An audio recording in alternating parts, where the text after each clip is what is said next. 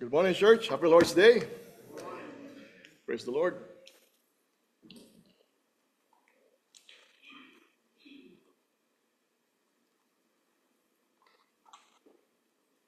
All right, God is good.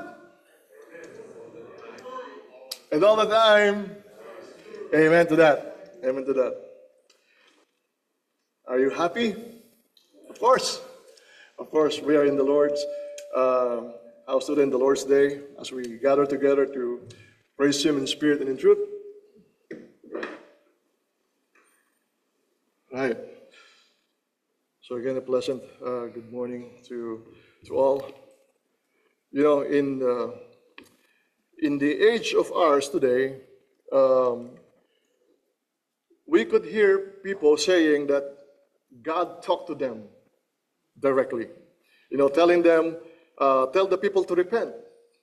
All right? Tell the people that I am real. Okay? And tell the people that judgment is about to come.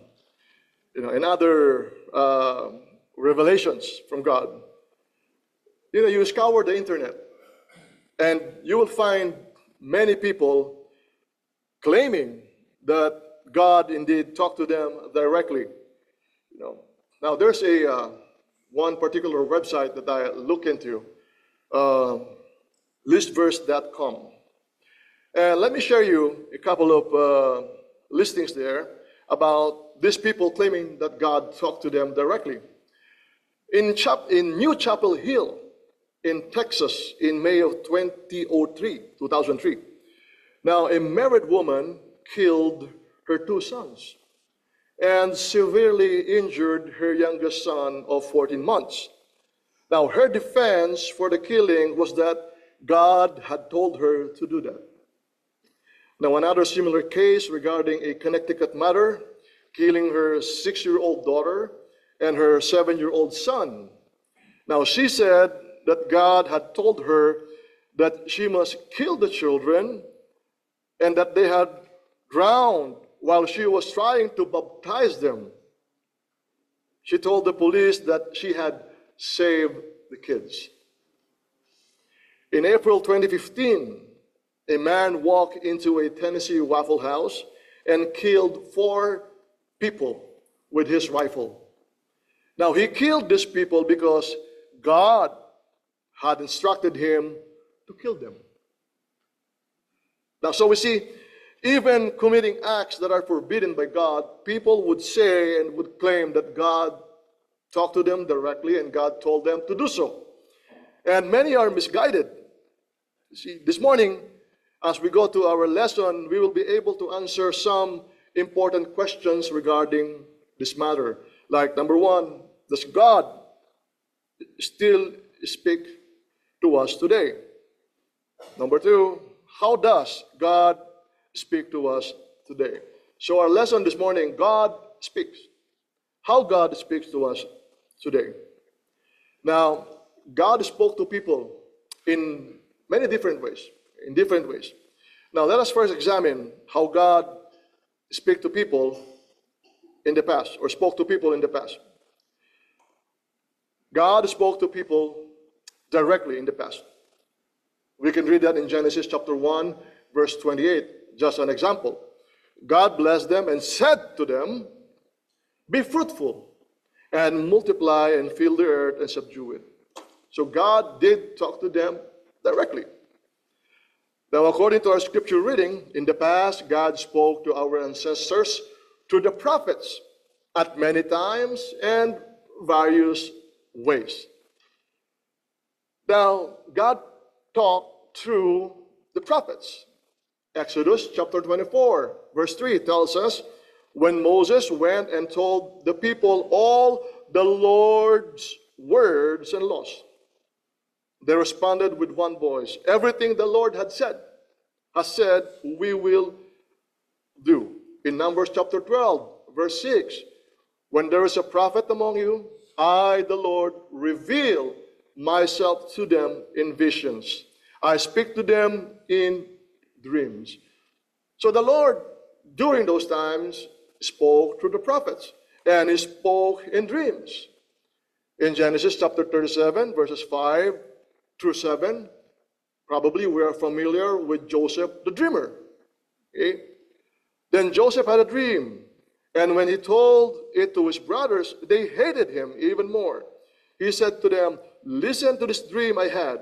We were binding sheaves of grain in the field, and suddenly my sheaf rose and stood upright, while your sheaves gathered around and bowed down to mine. And the Lord said," He spoke to them in visions. Genesis chapter 46, verses 2 and 3. "And that night God spoke to Israel in a vision. 'Jacob, Jacob,' he said. 'Here I am,' replied Jacob. 'I am God.'" Also to angels. Okay? In Luke chapter 1, verses 26 to 28.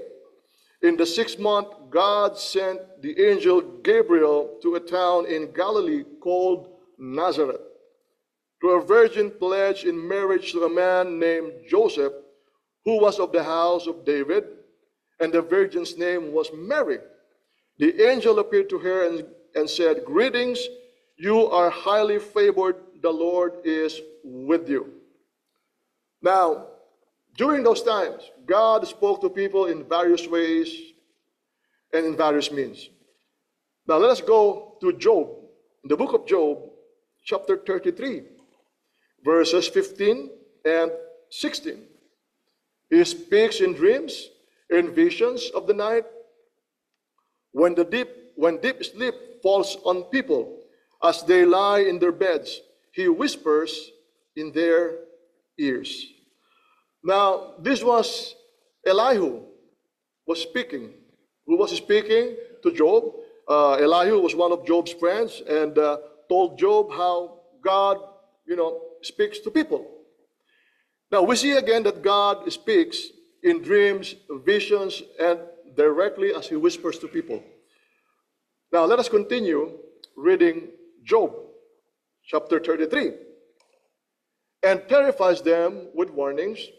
He makes them turn from doing wrong. He keeps them from pride. He protects them from the grave, from crossing over to the river of death." Now, we see the purpose in these verses of these dreams. We see the purpose of the visions and God talking to them. Why does God, or did God talk to them in dreams, visions, and directly? According to Job, chapter 33, 16 to 18, these were the very purpose. The reason why. Number one, it says to terrify them with warnings. Okay? Now, what does this mean? This means that God is affixing them. Okay? Affixing, sealing. The word for terrify is seal or affix. That God is confirming, affixing, that he would carry out the warnings he made known to them as part of his chastisement if they would not repent. In other words, God wants the people to fear the consequence of their evil actions. That's why he talked to them the way he did. Now, the second reason, according to Job chapter 33, is to make them turn away, turn from doing wrong, and terrifies them with warnings. That's number one. Number two, he makes them turn from doing wrong. So God talks to people to let them know of their evil ways so that these people would be aware of it and they would turn away from it. Now, that is according to Job chapter 33. And these people would turn to God. Now, the third, it says, he keeps them from pride.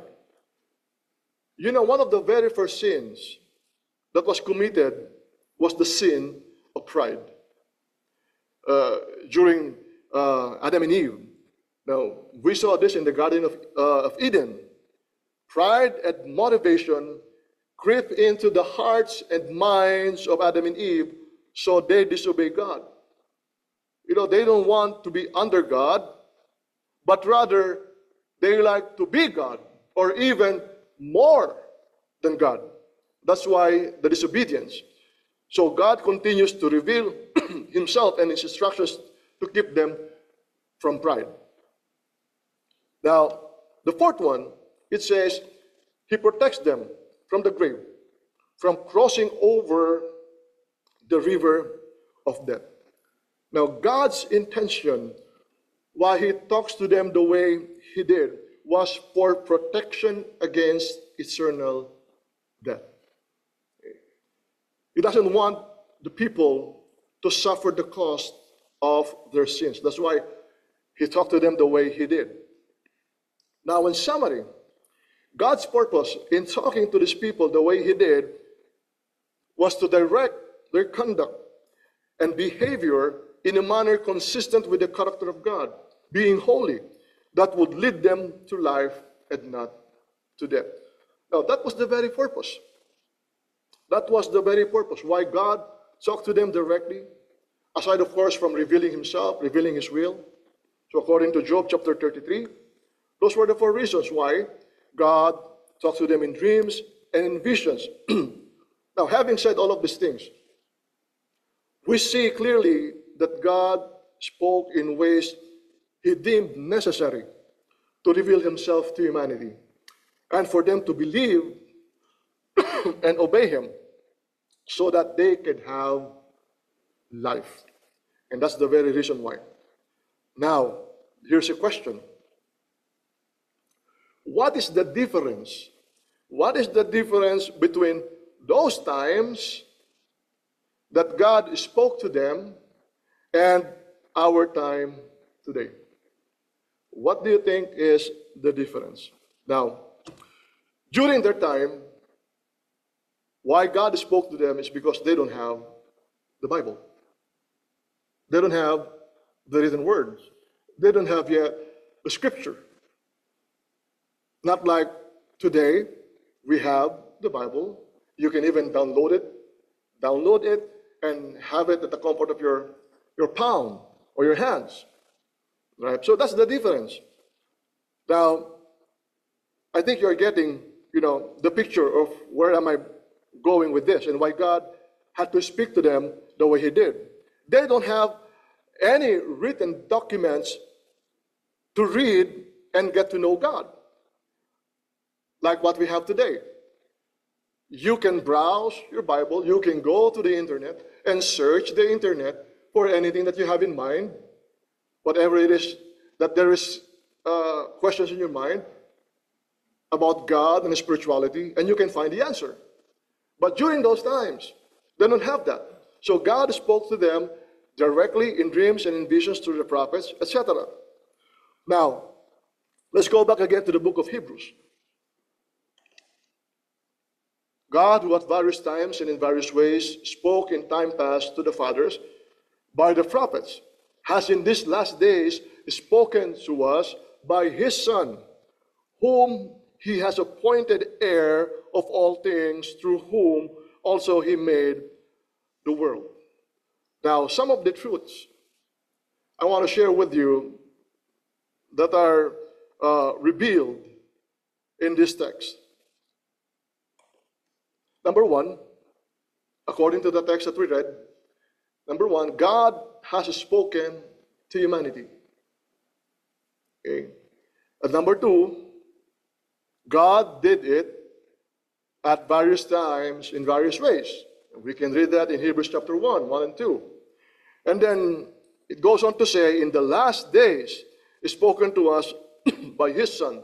Now, in these last days, it means the Christian dispensation. The Christian dispensation, it means from the birth of Christ to his second coming. So we are now in the Christian dispensation, or the Christian age. And there is a change in the method of how God speaks to us. So long before, according to the scripture, God spoke in various ways. To the prophets, dreams and visions. But in the last days, to the Christian dispensation, God in the last days is spoken to us by his Son. So there is a change of ways, change of method, how God speaks to us. Now, the question would be, does this mean that God never spoke again during the time of Jesus or in the New Testament? No, the answer is no. The answer is no. Now, his voice was also heard during the New Testament. Now, he did speak a couple of times in the New Testament. And we can read that during Jesus' baptism in Matthew 3:17. And suddenly a voice came from heaven saying, "This is my beloved Son in whom I am well pleased." The Transfiguration in Matthew chapter 17, verse 5. While he was still speaking, referring to Peter, behold, a bright cloud overshadowed them, and suddenly a voice came out of the cloud saying, "This is my beloved Son, in whom I am well pleased. Hear him." During Jesus' crucifixion, in John chapter 12, 28 and 29, "Father, glorify your name." Then a voice came from heaven saying, "I have both glorified it and will glorify it again." Therefore the people who stood by and heard it said that it had thundered. Others said, "An angel has spoken to him." You see, notice in both instances, let me go back to this first slide. In this first slide, God had spoken. It is to affirm directly that Jesus is his Son, and therefore establishes Jesus' Godship. That's why God the Father spoke, telling us, "This is my beloved Son in whom I am well pleased." Now, in the last slide, Jesus calls God his Father, and God the Father answering back to Jesus, which solidifies their relationship as Father and Son. See? As Father and Son. Meaning that indeed Jesus is the Son of God and that Jesus indeed is God. And God, all of a sudden, when Jesus raised his voice, all of a sudden, out of nowhere, God the Father spoke and he was heard by the people, which proves the existence of the Almighty God. Because he was heard. The voice of God the Father was heard. But of course, the people were in denial and quick to say, "No, it's just a thunder. It thundered." Or an angel. And they never thought of it as God's voice. They deny the existence of God. They deny the voice of God. Okay. Now going back to Hebrews chapter 1. There is now a shift. There is now a change of method, how God communicated to humanity through his only Son. Now remember the transfiguration. The transfiguration. Okay. God the Father said, "This is my beloved Son in whom I am well pleased. Hear him." Or in other translations, listen to him. Now my question would be, why should we listen to Jesus? Why should we listen to him? Right?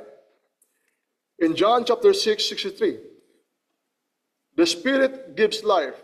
The flesh profits nothing. The words I have spoken to you are spirit and they are life. The reason why the Father wants us to listen to Jesus Christ is because the words that I've spoken to you, Jesus here is the one speaking, are spirit and they are life. And in verse 68 of John chapter 6, but Simon Peter answered him, "Lord, to whom shall we go? You have the words of" what? "Eternal life." Now after hearing Jesus say these words, that you will have they are spirit and they are life, Peter quickly grasped the meaning, the message of Jesus. Now, when Jesus asked the apostles, do you want to leave me too? Because many are deserting Jesus Christ. So he asked the apostles, are you leaving me too? Now, Peter was quick in his answer. And he said, no, I'm not going anywhere. I'm not going anywhere. I'm staying with you. I'm stuck with you. You have the words of eternal life. See, where would I go? Right? So Peter was quick to answer that because he grasped the meaning, he understood the meaning of Jesus in verse 63. When Jesus said, the words I've spoken to you are spirit and they are life. Now here's another question. Where did Jesus get those words that he said, that he was preaching, that he was telling us? Okay. Where did it come from? Now, a few chapters after, in John chapter 12, John chapter 12, right? So I want you to get the idea. Why God the Father tells us to listen to Jesus, because the words that Jesus was telling us, or were telling them, are life. Now, my question is, where did Jesus get those words? Now, in John chapter 12, I have not spoken on my own. I have not spoken on my own, but the Father who sent me has commanded me what? Commanded me what to say and how to say it. Clear? In verse 50, and I know that his command leads to eternal life. So I speak exactly what the Father has told me. Remember in John 6:63, Jesus said, the words that I speak, that I'm telling you, they are spirit and life. And in verse 50, the words that Christ was telling them came from the Father. And in verse 50, and I know that this command leads to what? Eternal life. So I speak exactly what the Father has told me to say. Now, this only affirms what Hebrews chapter 1 tells us, that God, in this dispensation, in the Christian dispensation, would speak through his Son, through his only Son. And that's why we must and should listen to his only Son, because God the Father had given everything, every word that Jesus would speak to us so that we could have eternal life. Everything that you know, everything that we need to know to have eternal life, we should listen to Jesus Christ. And how are we going to do that now? Where are we going to find the words of Jesus Christ that brings to eternal life that God had given to Jesus? Where? Through the Scripture. Amen. Through the Bible. Amen? Through the Bible. Now, one would ask, hypothetically, why did God opt not to talk audibly, but instead go to Jesus? Okay, why would God opt not to talk audibly, but instead go to Jesus? Now, my answer would be, good question. Good question. Now, first I would say that God talked to us directly, if he chooses to. If he chooses to. Because he is God. We should not limit God. If we limit God, then we are acting like God. But we are not. We are so below God. But God, he chooses not to. He chooses not to. Why? We go to John chapter 17, verse 8. For I, Jesus, have given to them the words which you have given me, referring to the Father. Again, for I, Jesus, have given to them the words which you have given me by the Father, and they have received them, and have known surely that I came forth from you, and they have believed that you sent me. Now, if the Father would directly talk to them, the people would not believe Jesus. They would not believe in Jesus, that he is the Son of God, that he is God. They would not believe in Jesus Christ. it will defeat the very purpose of Jesus coming here on earth to put their faith in him. That purpose will be defeated. Okay? Now remember, God said again in John 6:68, hear him, listen to him. You see? Listen to him. It is because everything we need to know about having eternal life, or to have eternal life, was given already by God to Jesus Christ. That's why God said, you listen to him. So we listen to Jesus Christ. If God would talk to us audibly, then we should not be listening to Jesus Christ. Right? If God would be speaking to us directly today, what do you think would that make of the Bible that you are holding right now? That will be useless. That will be useless. I would wait. I would wait for the voice of God to talk to me directly and get directly from him the information I wanted to know. And I would ask him so many questions. Who created you? Okay. Where did you come from? Right? Why is there so much suffering in this world? Again, if God will choose to talk to us, he can do so. But he ought not to.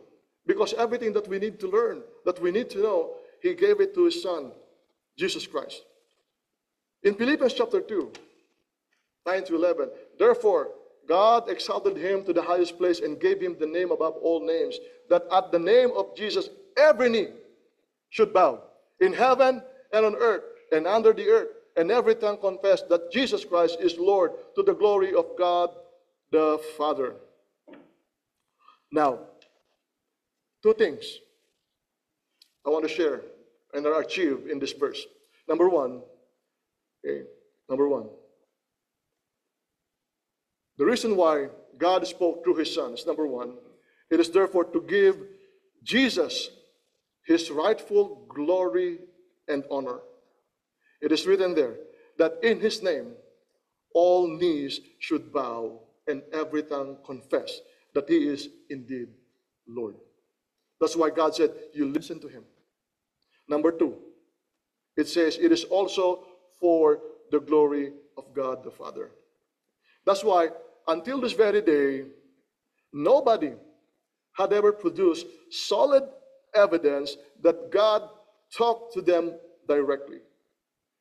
You know, God did it during those times with many witnesses to prove it. Evidence. Evidence is a crucial key. Evidence. There were so many witnesses. They heard the audible voice of God. There's an evidence. But today, no witnesses, no evidence. Okay. Now, if, however, on the positive side, and not God talking to us and telling us to kill people, on the positive side, however, if people nowadays would claim that God indeed talked to them, what do you think will be the message? What do you think would be the message of God talking to them? Now, just for discussion, what do you think? It boils down actually to two things. Two things. Number one, the message would be about God. Number two, about judgment. That is what is normally being claimed by those who tells us that God talked to them directly. It's all about God. It's all about judgment. Last Thursday, all of a sudden, I was watching. There is a woman. I've watched this woman claim that God talked to her, and she said that she saw heaven, and God talked to her and told her to say to the people, the end is near. That's the message that God told her. You see, the 27 books of the New Testament, of the Greek New Testament, they were written about AD 47 to AD 100. You see, 1900 years ago, They were already written. And judgment and Jesus coming near, it was already taught during those times. See? In 1 Peter chapter 4, verse 7, but the end of all things is at hand. The end of all things is near. The end of the world is coming soon. You see, all those things were taught many, many years ago during the New Testament. See? Now, what is it about God and judgment about God, apparently, told them that's different from His word, from His written word? Is there any difference? Or is there any difference? None. People claim that God talked to them because God wanted to tell the people that He is real, that He exists, and that judgment is coming, just like what I saw last Thursday. Isn't all those things already written in the Bible? Just like in 1 Peter chapter 4, verse 7, many claim that the judgment is near. 1900 years ago, 2000 years ago, the Bible already tells us that. The end of all things is at hand. The end of all things is near. The end of the world is coming soon. What is therefore new? Nothing. Nothing is new. You see, they claim that there is God. You go to the Bible, you will know that there is God. The message would be, God told me to repent, all of you to repent. The Bible tells us that. People claiming that they heard the audible voice of God telling them, tell the people to repent because the end is coming. The Bible tells us that. Okay. Now, are those things not written in the Bible? They are. Now, my next point. All the scripture is God-breathed and is useful for instruction, for conviction, correction, for training in righteousness, so that the man of God may be complete, fully equipped for every good work. Now, very quickly, let me break this down. It tells us that God-breathed. It simply means that the Bible came from God and the words of God. So as you read the Bible, God is talking to you. And it is for instruction. It means it gives us learning. It teaches us about God, okay? Where we came from. It teaches us about life and the important things about spirituality. And it says for conviction. Conviction of sin. Through the scripture, we learn that we are fallen individuals. We are sinful and we need our Savior Jesus Christ. You know, just like what happened in the day of Pentecost, when they were all convicted, when they were pricked to the hearts, they were convicted of their sins. So they turned, repent, and they were baptized. It says for correction. By the scripture, we learn of God's way of proper living so that it will help us to correct our life. For training, for righteousness. It brings us proper discipline so we can achieve a life that is conformed to God, which leads to holiness and leads to eternal life. And it tells us so that the man of God may be complete, which means we don't lack anything. And we are not waiting for something else because the Bible is complete. And then it goes on to repeat itself, fully equipped. Okay. No need for anything else. Now the Bible will equip all of us with everything that we need. 2 Peter chapter 1, verse 3. As His divine power has given to us all things that pertain to what? Life and godliness through the knowledge of Him who called us by His glory and virtue. God provides us everything. God provides us everything that we need to know about godliness through the knowledge of Him. Now, where do we learn this? Where do we learn this now? We get our knowledge of godliness, we get our knowledge of God through the Bible. John 20:31. But these are written so that you may believe that Jesus is the Christ, the Son of God, and that by believing you may have life in His name. You see, we get all these informations through the written words of God, through the Bible that you are now holding with you. The Bible tells us in John chapter 20, these are written. What? The Scripture. And the Scripture tells us that Jesus is the Son of God and He is God. Right? The Bible tells us for the knowledge of Him, the knowledge of Jesus Christ. And it tells us to say that the Scripture, by learning and reading the Scripture, you may know and you may learn that you may have life. And that is what Peter is telling us. Godliness. Godliness. And the knowledge of Him. The knowledge of Him is we learn Jesus is the Christ. Therefore, everything we need to know about godliness, about eternal life, and the knowledge of Him, about Jesus Christ being God, the Son of God, is in the Bible. Now, finally, it says if you go back to 2 Timothy chapter 3, verse 17, okay, it tells us, for every good work, fully equipped for every good work that leads us to godliness and soon will lead us to heaven. Now, therefore, in the Bible, you have everything you need about God and godliness. That's why it says again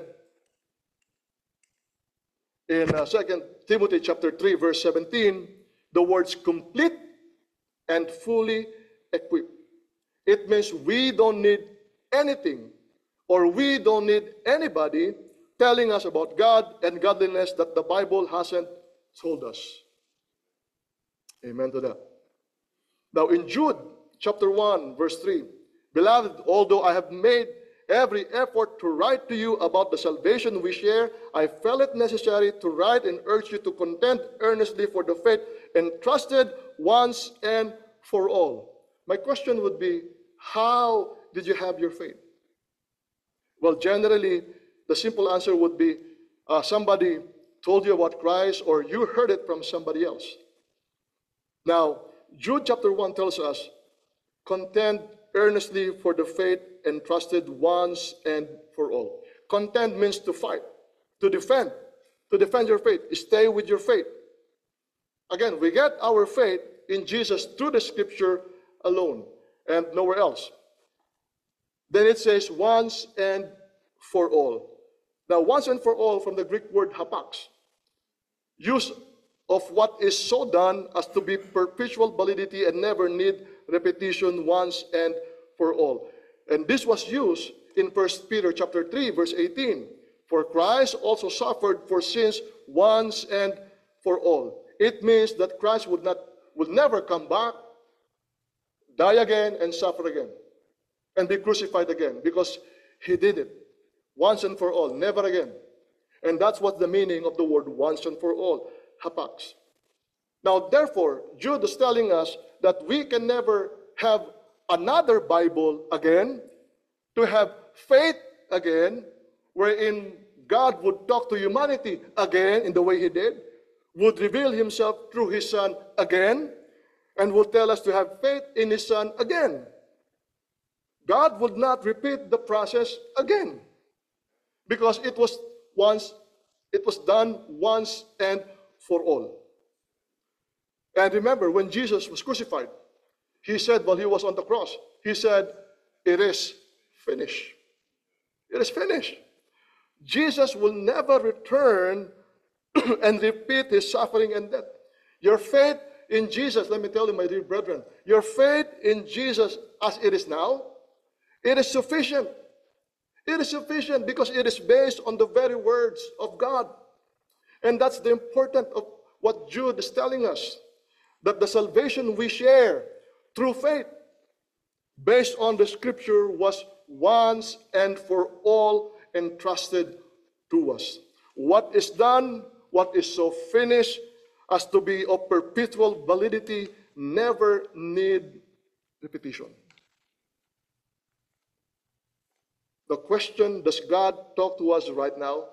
My answer is yes. Yes. Through the Scripture. Through the Bible. His revealed truth. Now, brethren and friends, I pray and hope that this lesson this morning taught us to go to the Bible for God's revealed truth. Go to the Bible, read it for yourself, and study it. And also I pray and hope it helps us to be discerning about those claims that God talked to them directly and revealing other revelations. We must be very careful. And I throw out this invitation to those wanting to know Christ, to know wanting more about Jesus, and want to have a wonderful relationship with Him, to come forward. Declare that Jesus is God, repent of your sins, and be baptized for the forgiveness of your sins. Brethren and friends, the gospel is yours. And shall we all stand as we sing the song of invitation? Good morning, and God bless us all.